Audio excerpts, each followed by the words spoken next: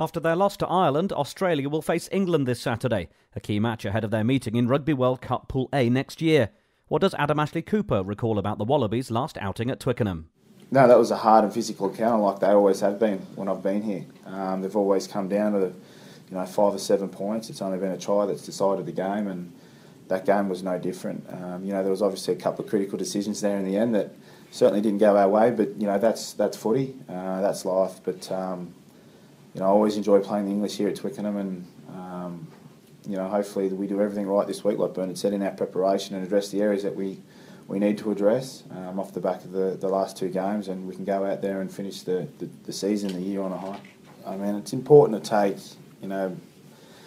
both the negative and the positive out of certain situations, and even though we've copped a couple of blows over the last couple of weeks, I think longer term, bigger picture, I think we're in far better shape than we were at the start of the tour. So, like I said, we're a team that is certainly developing and growing as an Australian team. And like I said, we really want to finish this tour on a high, because this is the last opportunity that we have together to, I guess, not lay a foundation, but just provide something that we can pick up next year.